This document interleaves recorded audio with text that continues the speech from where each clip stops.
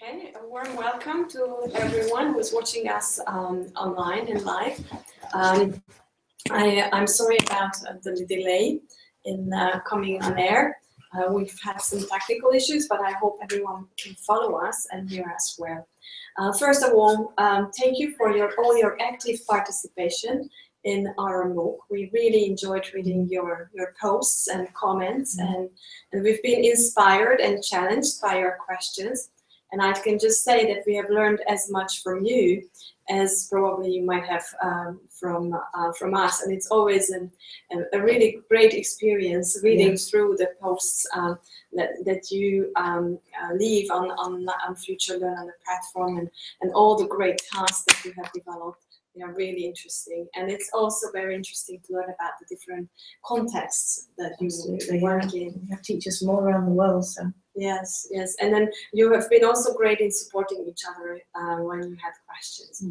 So we've been collecting questions in week 4, and we've tried to group the questions around thematic areas, and we'll try to address those questions that we received in writing first. But hopefully we'll have questions we'll have time for questions that come in live, and we will be able to answer those. Okay, and the questions that we received are to do with teacher training, teaching specific aspects of language, from very low-level skills such as spelling and pronunciation to higher-level skills such as reading. We received questions about learning strategies and multilingual classrooms, and we also received questions about family support and teaching languages other than English. So these are the topics that we'll go through, and we'll try to address your questions to the best of our knowledge. So shall we start with one about teacher training? So there's a question about whether the topic of SPLDs actually is covered in teacher training. The question really is asking about a UK context, but perhaps you could elaborate on that. Yes, when in the UK there are different types of teacher training courses. One of them is the postgraduate certificate in education that teachers who teach in primary and secondary schools and in further education colleges, they usually take that route in teacher training. And I originally thought that it was required by the law to include something on specific learning difficulties and special needs. But Margaret seems to think I'm not sure it's a legal requirement. Not yet. But in practice, there is usually some component, but it's very short most of the time. And then there is another sector of teacher training in the UK, which is then also exported overseas. And these are the diploma and certificate courses for English language teacher training, such as Delta and CELTA. Now, Delta, the diploma level, the higher level course, has an optional module on special needs. The CELTA doesn't seem to have so much training. I haven't come across any CELTAs that have got any SPLD components in, unless, if the trainer is very interested in the subject, they might include something. Yeah, and in Europe, we were both participants to different levels in the DISTAFL project, which initiated some change. And in Poland, the Czech Republic, Hungary, Germany, there are already courses at university level that incorporate as training on SPLDs for language teachers. In Latin America, to my knowledge, there isn't so much, because we had quite a lot of participants who were doing their teacher training while taking our FutureLearn course. So it seems to indicate that there isn't a lot of training available. So that's how far our expertise in this regard spreads. But I think it's important to say something that was stressed in this live stream session, but also we've stressed it in the course, that the general good teaching practice and an inclusive ethos, or an inclusive set of mind on the part of the teacher is very helpful in general. And I think in EFL training, so the CELTA and the Delta that you mentioned, generally there is that inclusive ethos. already in the course. And although it may not be explicitly pointed out, this is good for students with SPLDs, actually teachers who go through that route do come out with a good sense of how to include quite a range of students. So yes, well, we believe it's very important that language teachers or teachers of any subject are familiar with what SPLDs are, what challenges students with SPLDs face, and how you can create an inclusive classroom and how you can support these students. And I think there is still a lot to do in this regard. still work to do, yeah. All right. The next question, which is still kind of a more general question that we received, is about self-confidence. Yeah, well, I think confidence is a massive issue for students with SPLDs. The question that was asked does kind of suggest that the teacher who asked this has come across students who have quite low self-esteem because they've experienced quite a lot of failure one way or another in their educational experience. And I've certainly come across that. I don't know if you have as well. Yes, very often students come with low levels of self-confidence. And not really believing that they can learn a language. So the question is, what advice do we have to help students to overcome this initial barrier? There is a lot we can do, actually. First of all, just showing that we actually do believe in the student. We believe that they can learn. I've come across students who have been told by teachers that they will never learn a language. And that's really horrible. That's hard for them then to get over. But if we show that we do believe in them, that goes a long way. Obviously, we can praise them and tell them that they're doing a good job. But sometimes it's hard for them to believe they're doing a good job. So we can set up activities to help them experience success, an activity which is perhaps just at their proficiency level, so that they do succeed and they do experience what success is like. But I think this goes also to self-awareness, and if we can get students to start reflecting on their own learning, and I don't just mean, you know, did you get it right, did you get it wrong, but going deeper and thinking, how did I do, how did I manage that task, what did I do well, how did I get over any challenges that I experienced? When they start to reflect like that, they start to see, actually, I have got strategies. And if they look back through their learning history, they'll see that they have made progress. And I think that's a much more sort of concrete way of helping them to realise that they can learn, and so boost their confidence and their motivation to carry on learning. Yeah, thank you. And Margaret, I think that's a great suggestion. Hopefully that covers that. Okay. Shall we go on to this question about teaching spelling? Yes, teaching spelling and pronunciation. So the question about the phonemic chart, there's been a few questions about using the phonemic chart as a teaching tool.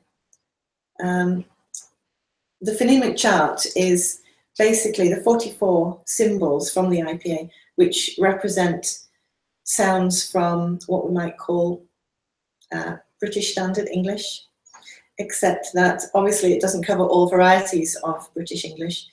I think I told you I was doing a phonology training session in Scotland, and the teachers just laughed because they didn't see the symbols that represented their variety of English.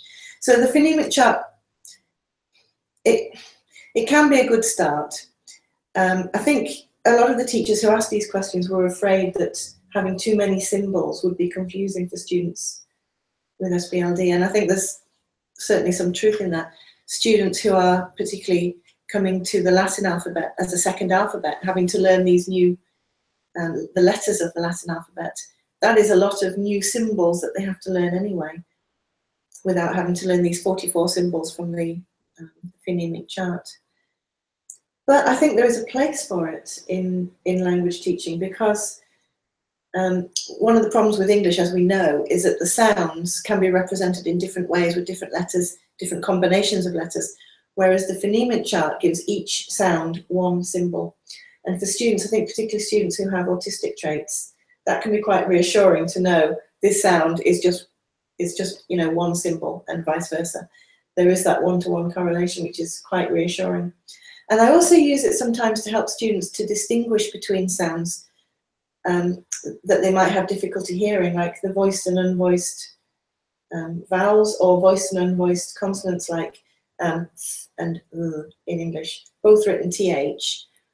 But sometimes it can be hard to hear it. So if you show students the symbols and show that actually they are different symbols, it gives them a visual identity that they can hang on to.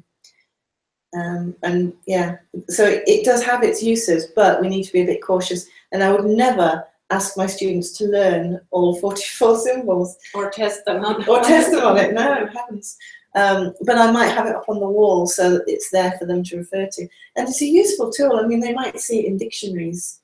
Yeah, how to pronounce a word, and also remember how to pronounce a word when they go home.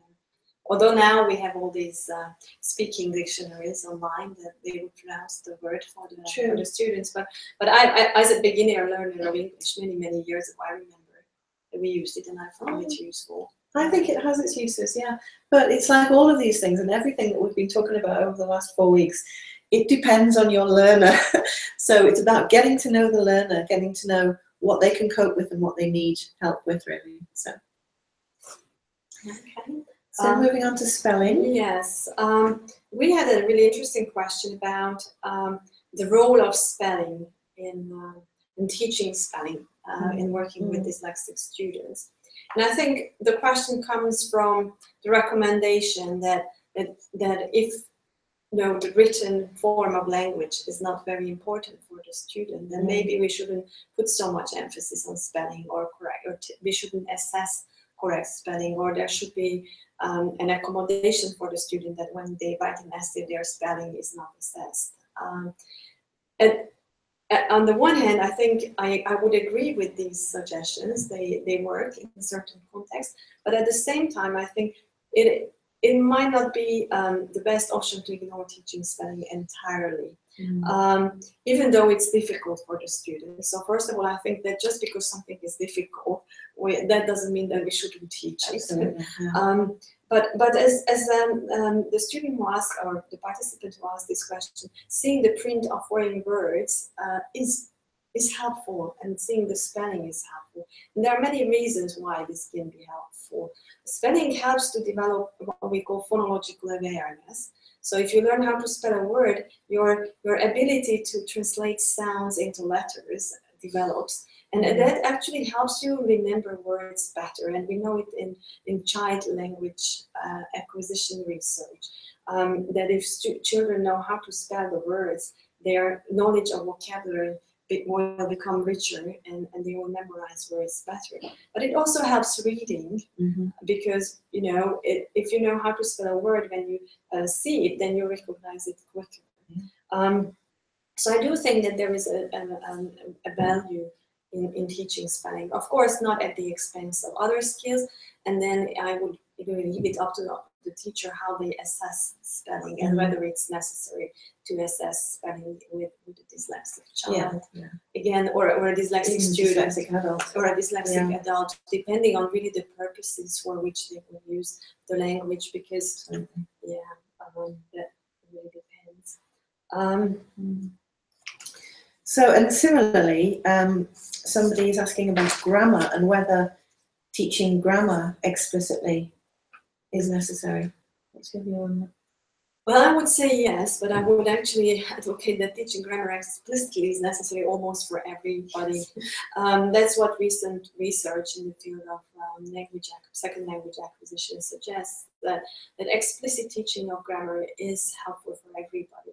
And again, there are many reasons for this. First of all, grammar of any language is quite complex, usually, for the students to be able to figure it out entirely by themselves, unless, of course, they are very young and they are completely immersed into that environment. But certain regularities are really difficult to notice. Some of them don't actually occur so frequently in the input that the students hear. For example, the third conditional. If I had known it, I would have done it differently. Maybe they don't encounter it so frequently. So, and there are exceptions, and I think it is just much more efficient and quicker if we help with some explicit teaching. And that doesn't mean that I'm advocating that we should go back to the present the grammar rule, practice, and then produce the language kind of teaching.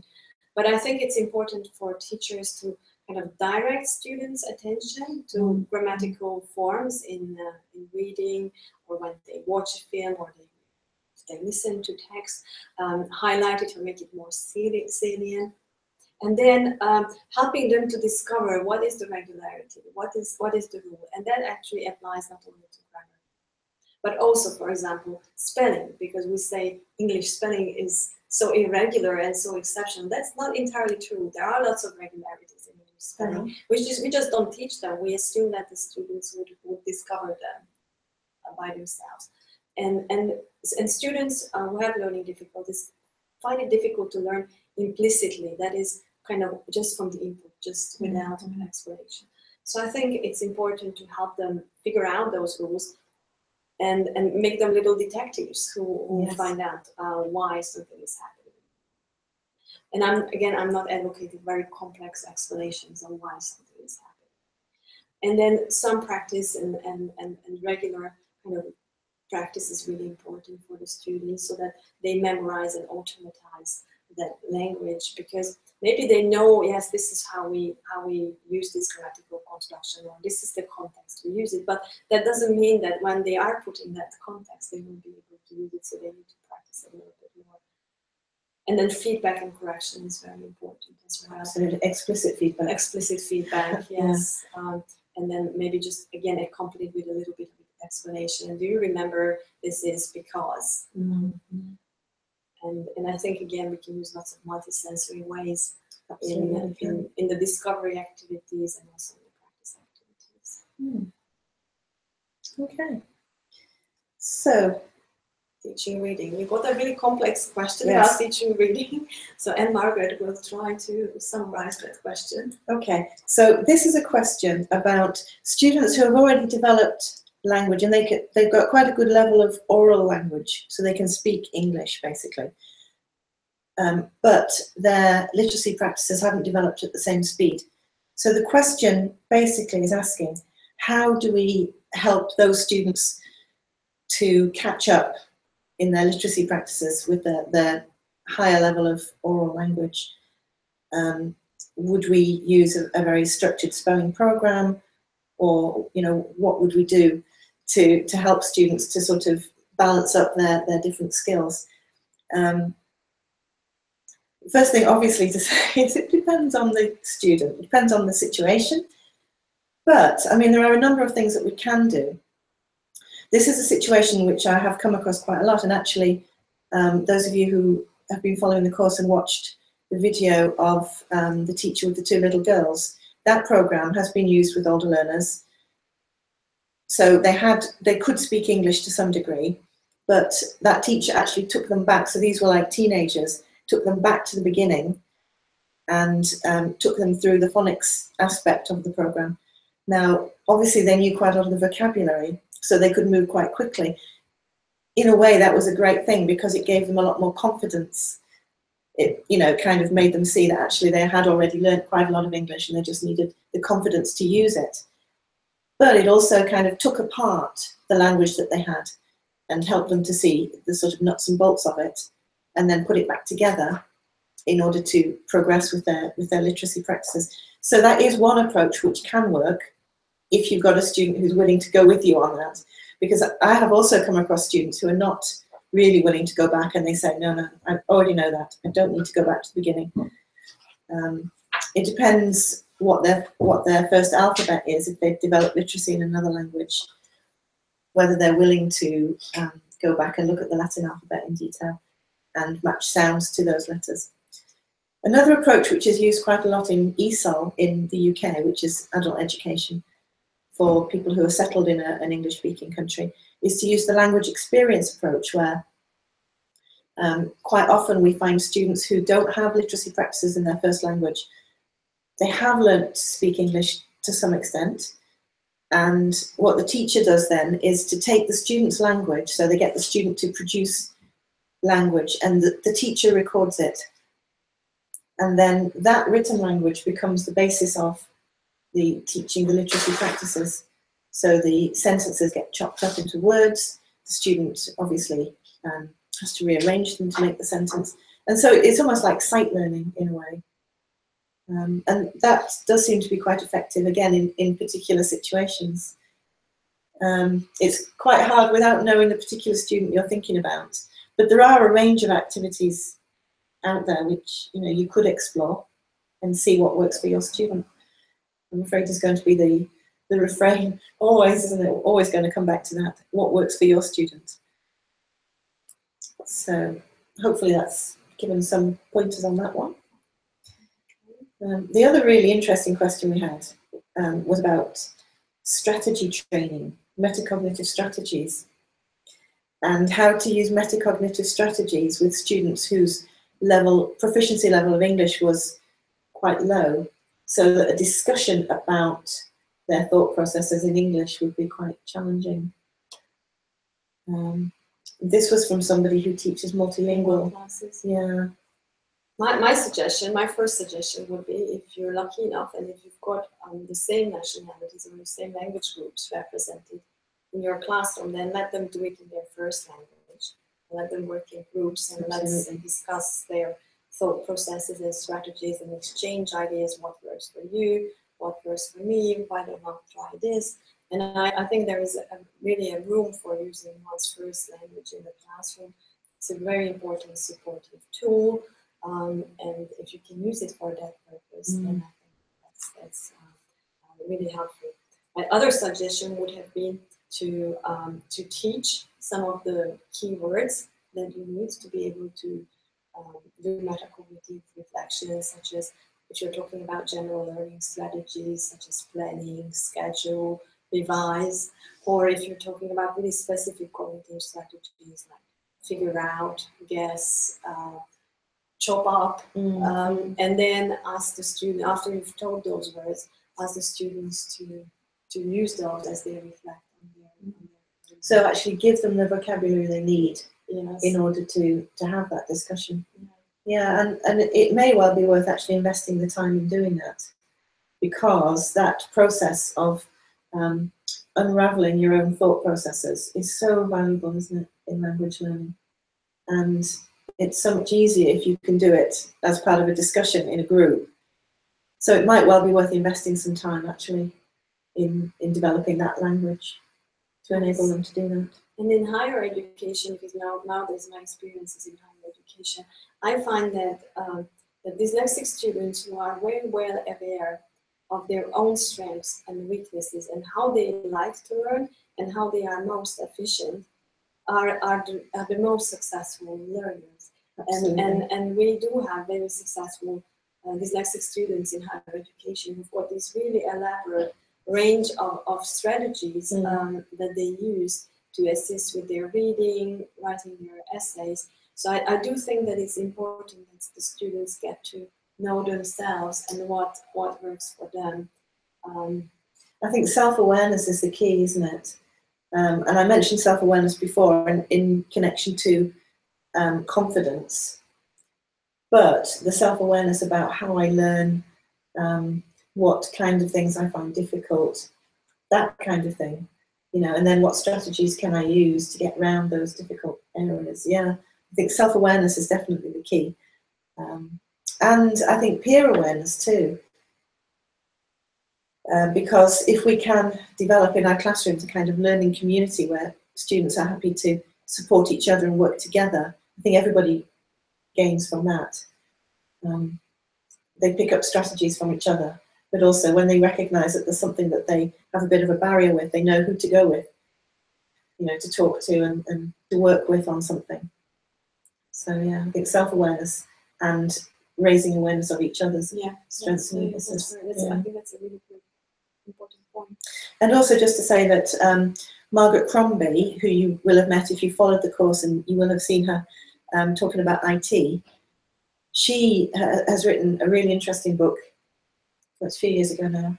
But she had some really useful metacognitive strategy activities in the book. So look out for that, or go to her website, which I think the link is actually in the course, isn't it? So Margaret Crombie might be the person to ask about that.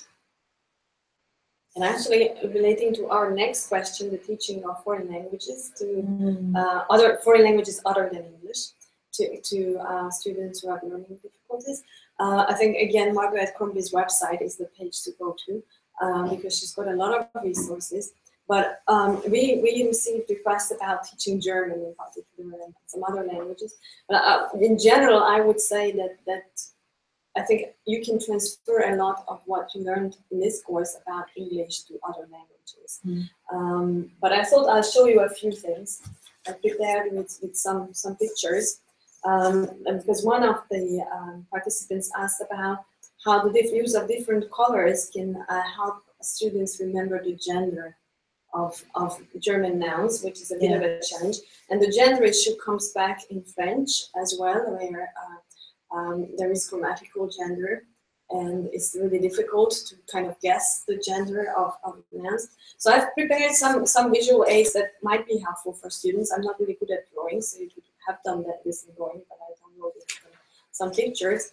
So this is a man writing on a tisch, on a table, which is their Tisch in German. Okay, so what I have done, I have consistently color-coded there the masculine as blue. Maybe it's just culture for me, but for me, blue is always associated with masculine, but again, that can depend on the culture. So you can discuss it with the students when you first start what color you will use for the masculine one. I have highlighted the T in capital so that the students don't forget that in German, the nouns always have to be spelled with a capital letter. And I also added a photograph of a man typing on a tisch, okay? So that's something that you can do. You can either ask the students to imagine a man each time you teach a new word, then just stop for a moment. And then they say, now this is masculine. Imagine something that you associate with being masculine, okay? And it can be just an image of a man, someone boxing, some other stereotypical images. Okay, then I've got similar thing for Das Fenster, which has got the neutral gender, and I have which is a window. So I've got a girl, and a girl in German is das Mädchen. Okay, it has got the same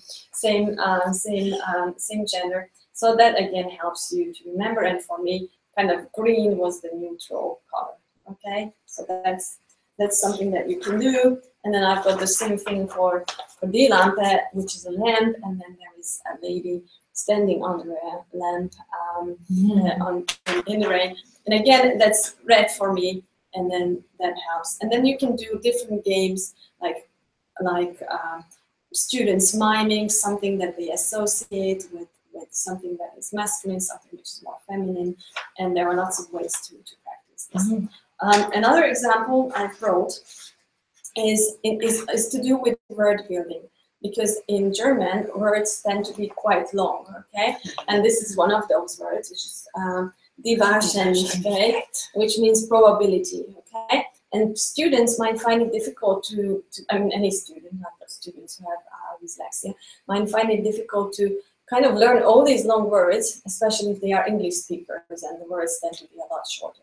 But in German, we can chop up the words, and that will help remember. So I've chopped up this word, wahr, meaning true, and then Schein, which means it has got two meanings, as seem or light, and then Licht, which is a typical suffix, and then Keit, which is another suffix. So you can help the students by chopping up these components of the word and actually teaching them explicitly what they mean, and then also associate it with some pictures so that the students can remember. And I think this morphological training actually is really, really helpful, and we do it in English as well, because when you have a very long word like this, it's scary. Isn't it? When you see you've got like 20 letters, I think it's really scary. But if you can help students to see actually it is just small chunks of things which are familiar, they can see the ending is familiar. I know what that word, what that means, what that signifies. That's a lot more accessible, isn't it? Yeah, and then just related to this, in German there are again lots of rules on how the gender is assigned to a noun. So for example, everything always ending in Keit is always feminine.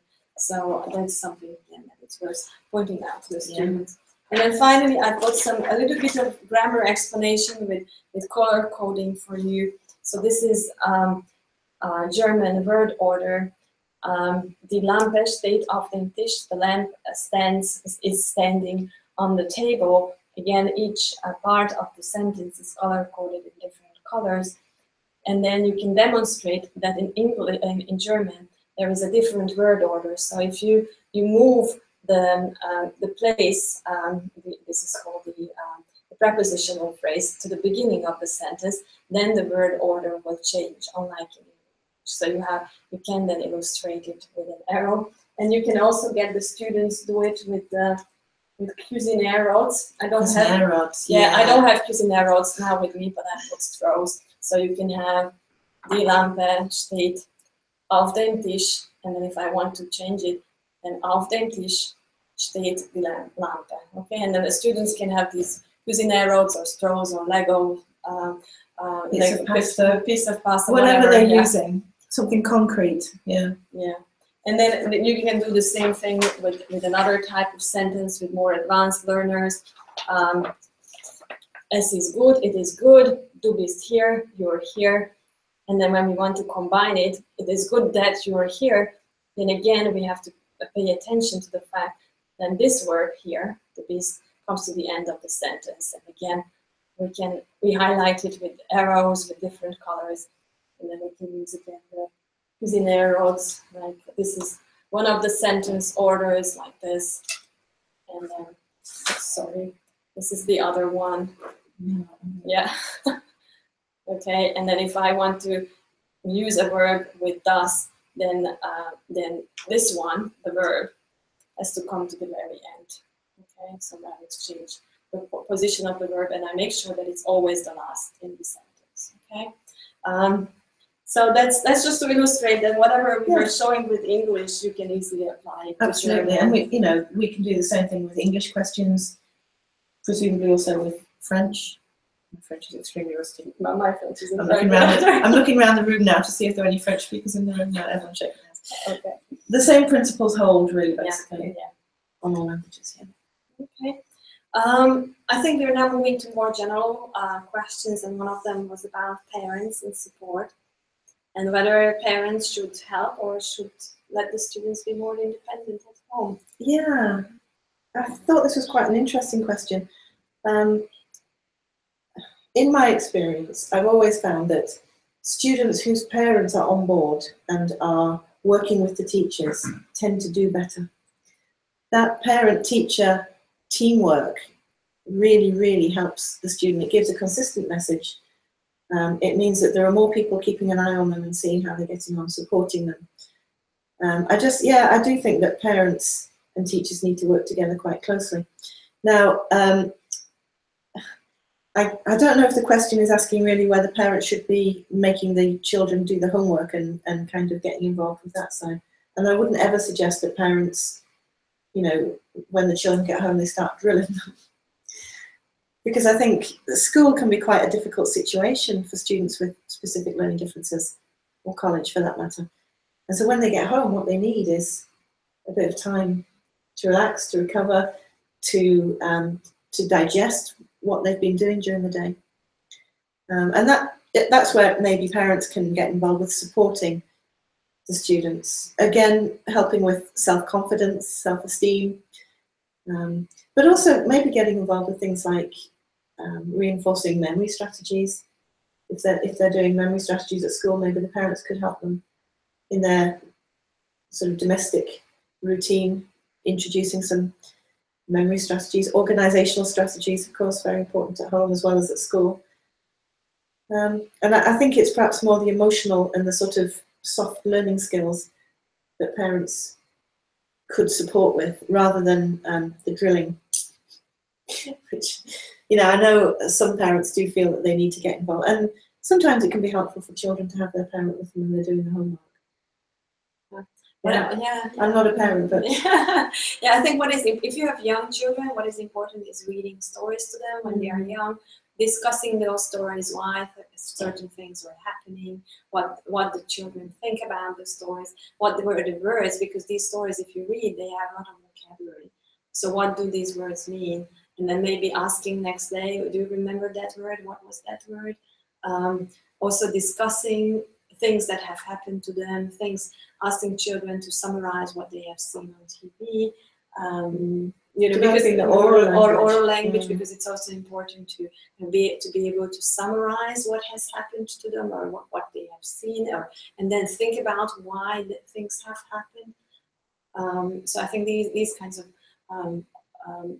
oral literacy skills are very important, and they are an important foundation for the development of literacy skills. Yeah. And in terms of research, it's not just experience, but there is an ample amount of research on how important role parents play in students' education, again, regardless of learning difficulties. And for students who have learning difficulties, what is important also is the teacher-parent collaboration, and having access to how the child feels at the school, how they perform, and then how that affects what is happening at home, and vice versa. And you can find lots of useful information on this in the Irish Dyslexia Association site. They have a really nice web page with really sound advice on what the parents of dyslexic children can do, and joining local dyslexia organizations. Yeah, I think more and more local dyslexia associations are recognizing that actually the parents need some kind of support too. Parents need guidance and emotional support, and there are more and more local groups being set up. So if you are a parent, it's a great idea to look for other parents in the area who have got a similar situation. Families can support each other, and yeah, and then also the websites of these organizations often have very useful pointers. So yeah, it's a good starting point, definitely. Yeah. I wonder if we have any questions online. Oh, we do one. Okay.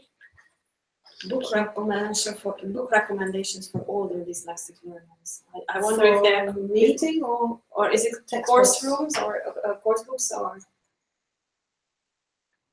activities, I think. Activities. Activities for use with older learners. Okay, activities for adult learners. I think we had this. This was on our reserve list. Well, what can I say? I normally work with adults, and I have been putting together a collection of activities which is coming out this month or next month. So check the ELT Well website. What can I say? There is a book coming out of activities that you can use in the classroom to incorporate into the curriculum that you're already following, which will help students obviously to develop their language skills, but also to develop things like memory strategies, organization, phonological awareness and processing, all these kinds of things which students with SBLDs might need a bit of extra support with. So that the book is actually called Including Dyslexic Language Learners. So I would recommend that one. We usually get this question, don't we? And sometimes teachers think that older students or even teenagers may not enjoy so much these multisensory activities or activities that involve movement. I mean, I know that maybe teenagers can be a bit more reticent with singing, let's say, but in my experience, they seem to find a lot of these multisensory activities helpful. Absolutely. The adults that I've worked with, both in groups and individually, love to play games, to have competitions, quizzes, to do quite active tasks.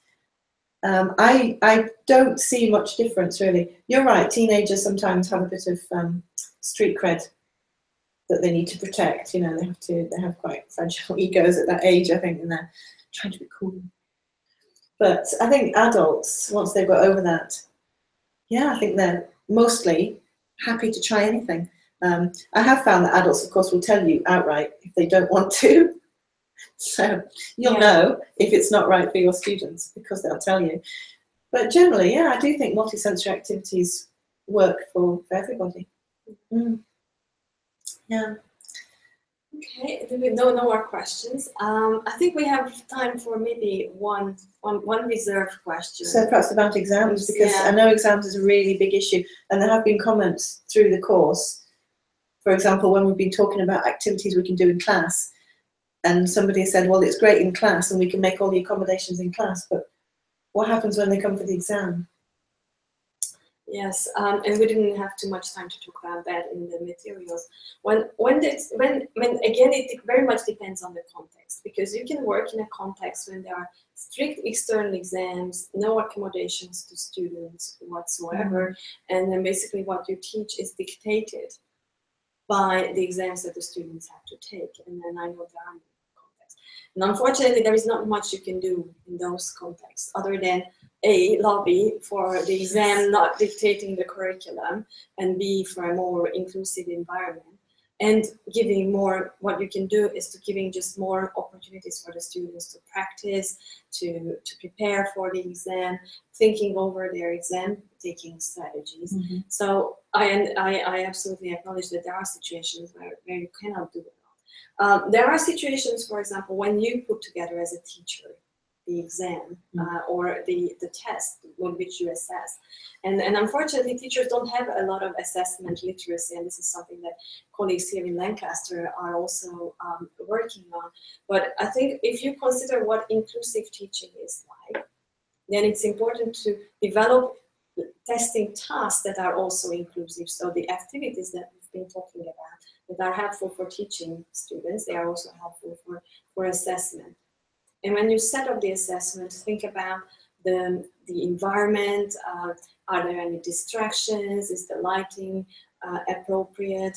Then think about the time that you are giving to the students. Is it going to be enough for them to complete the task? Think about whether you can differentiate and whether there's any way of differentiation within the exam, whether there is any choice in the task, and can't you have one area of language that you test with 3 different types of tasks, and the students choose which one they will do, and then giving accommodations based on the student's need, maybe just oral assessment instead of written assessment,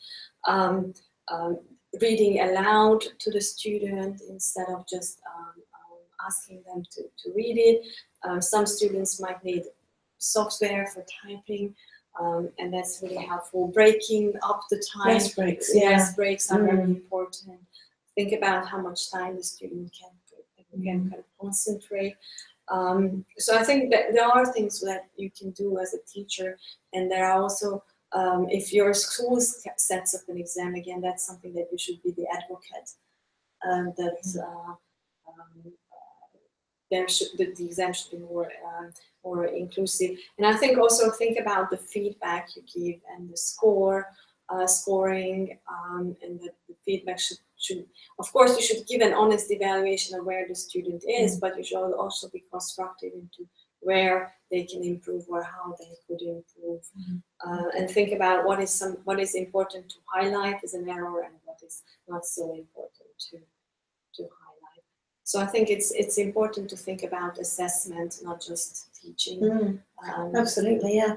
And one of the questions which we're often asked is whether it changes then the value of the certificate that they get if the students have access arrangements, accommodation, or whether it changes what you're actually testing.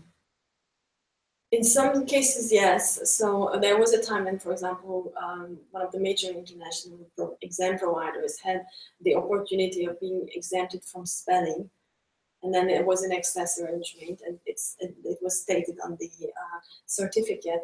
And obviously, that shows that you were not assessed on certain parts of the exam, and it changes the meaning of the score. And if it's a standardized exam, it can change what you're testing. But again, the question is how the student will use that knowledge later in real life. What's the purpose of the exam? That's the purpose of the exam. Just going back to your point about standardisation, I'm very, very often asked in the UK about how we can arrange accommodation and exams for students who have English as an additional language. The JCQ, so I'm kind of talking to British teachers at the moment, the JCQ is the body that oversee all of the exam arrangements across the country. And they are very clear that exam arrangements can only be put in place for students who are experiencing difficulties not due to the language difference. So first of all, you've got to figure out if it is a language issue or if it is an underlying cognitive difference, like a specific learning difference. And then they really want standardized scores, which is really problematic because we don't have any standardized tests for EAL learners in this country. All our tests are based on English language. So that's always a conundrum, it's always an issue. But I just wanted to come back to what you were saying about lobbying, because I do think that the more teachers who get in touch with the JCQ and ask them and keep asking them, eventually they're going to have to take it seriously and think through the issues. So there's a little appeal from me. If you are a teacher in a British school trying to get exam arrangements for your EAL learners, please keep asking the JCQ if they really need a standard score and why they need a standard score when it's not valid. Keep asking. Yes. Keep lobbying. We'll get there in the end. Yeah.